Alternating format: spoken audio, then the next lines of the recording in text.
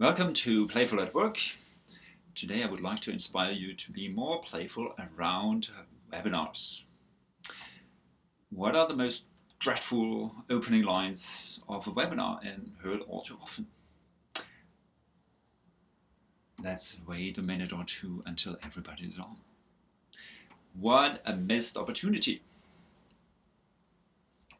Use the minute or two that you get ready for the real content by having some playfulness.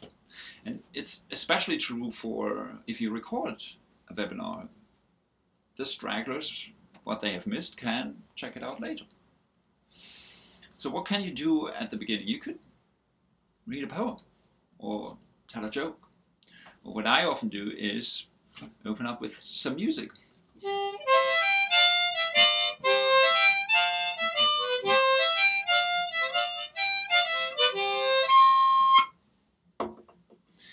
And some of my audience absolutely didn't like it and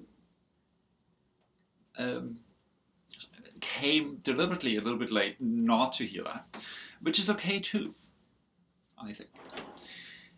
Or this is one of the reasons why I think it's really important that you have cameras, video of your speakers, because then you can pick up something on the video itself and like, you have a cuckoo clock behind you.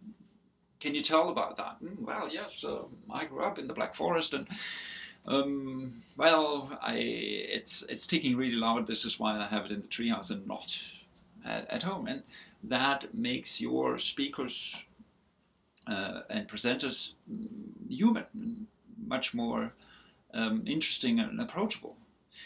And one of the greatest things was when I was able to convince my speakers to do the musical intro, as I called it. Play the music, and it was always so exciting.